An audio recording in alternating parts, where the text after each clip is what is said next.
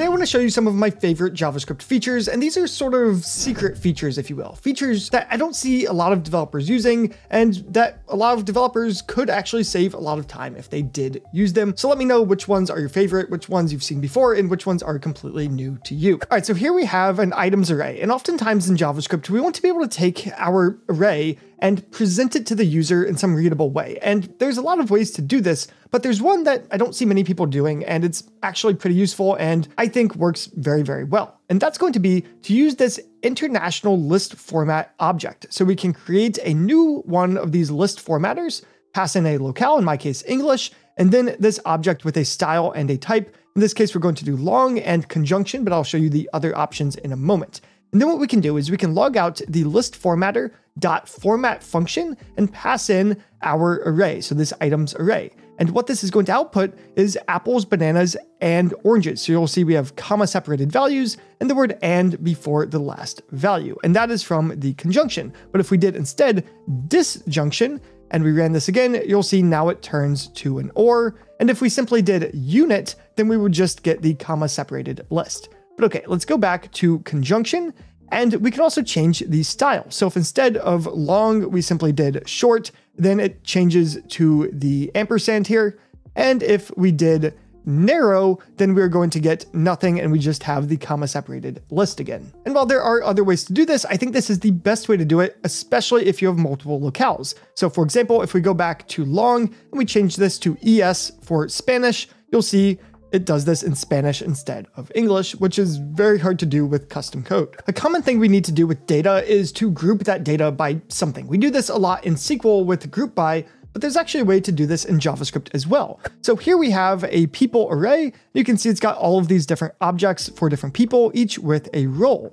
And what we can do is we can do object.groupBy, pass in that people array, and then give it a function for how to actually group them. In this case, we do our person and get the person.role. And if we come down here and say console.log our by role, you'll see out here we get this object with admin and users. So if, for example, we did by role.admin, we are going to get a list of the different administrators, which is Alice and Kara, which we can see up here. And if instead we did by role.user, then we're going to get the users, which is Bob and Dan. Now, of course, you can get this data by using a filtering method. However, if you do need the entirety of the data just separated into different chunks, then I think object group by is a great function to be using. How can you implement a function to check if JSON is actually valid? So for example, this is valid JSON and this is not. Well, there's actually a very simple way to do this in JavaScript, and it's actually by using a try catch.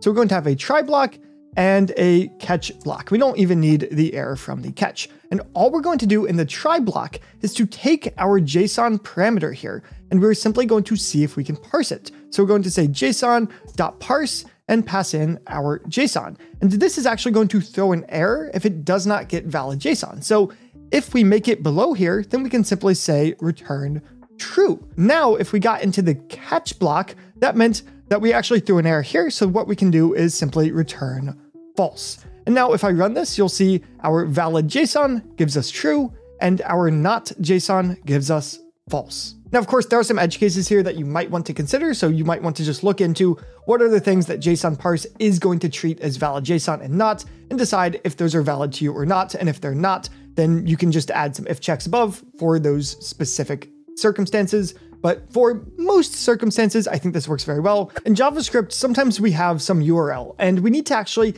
get some data out of that URL, but it can be a little bit complicated. So how do we do this? Well, I think the easiest way is by using the new URL constructor function. So this is going to create a URL object for us. And now what we can do is we can actually get some data out of that URL in a much easier way. So for example, we can say console.log our URL dot, and we could do, say, the host name. And if I run this, you'll see we get example.com because that is the host name right here. And if we instead did the path name, what we are going to get is /products. So that is this path that we have right here. And then what about these items over here at the end? Well, these are these search parameters. So we could say .search params .get.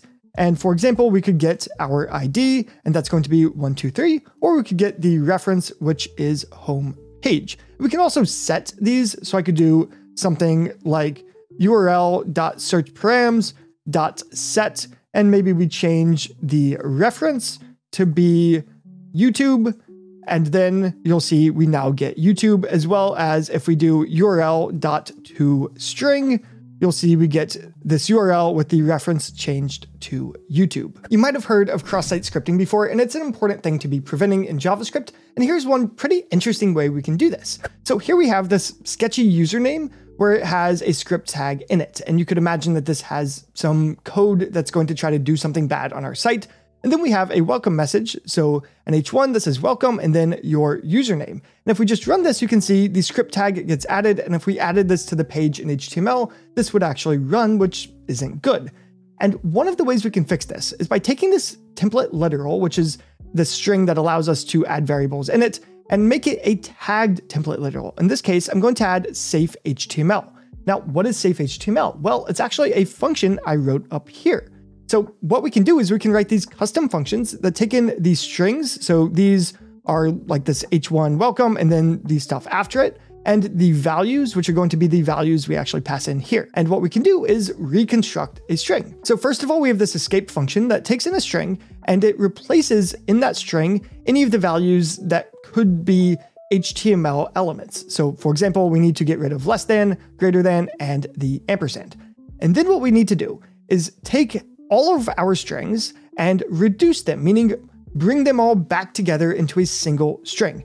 And while we are reducing them, all of the values we are going to escape and we're going to add those in. So then we will finally get this sort of completed string, and we also trim it at the bottom. Now, if I run this again, you'll see we get this version that actually uses the escape characters. And you can use this for a variety of different things. It's not just for escaping HTML characters. Pretty much anytime you want to have some custom way to work with a string, you can do that by using these tagged template literals. You might have seen this pattern before where you take a promise and you need to get the resolve and reject out of it. So you simply say resolve is going to be this resolve function and reject is going to be this reject function. And this does work, but there's actually a new way to do this in JavaScript that is much, much cleaner and built for this reason. So what we can do is we can simply say const, then we're going to destructure, and we're going to get our promise, our resolve function, and our reject function. And we're going to get this from promise dot with resolvers, and we can run this as a function.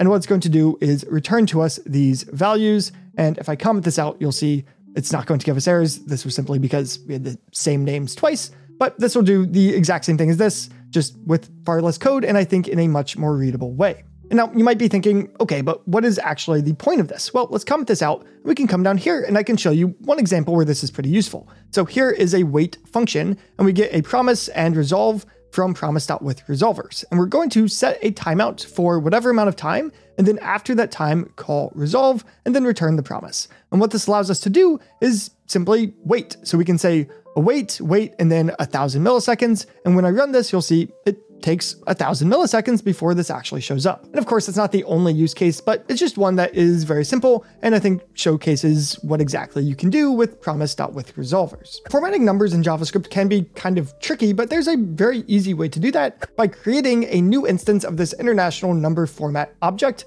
So in this case, we call it format. We pass in our locale. For me, it's going to be English, and then an object with some options. And I'll show these in a second, but you can see we console log formatter.format 1234, this bigger number and this bigger number. And you can see we get 1.2K, 987.7K, and 123.5 M for million, which just makes it a little bit easier to read. So this is the compact version. If we did the standard version, then it's simply going to add in commas. Now, interestingly enough, if we change the locale here, you'll see we use decimals based on what is standard in that locale.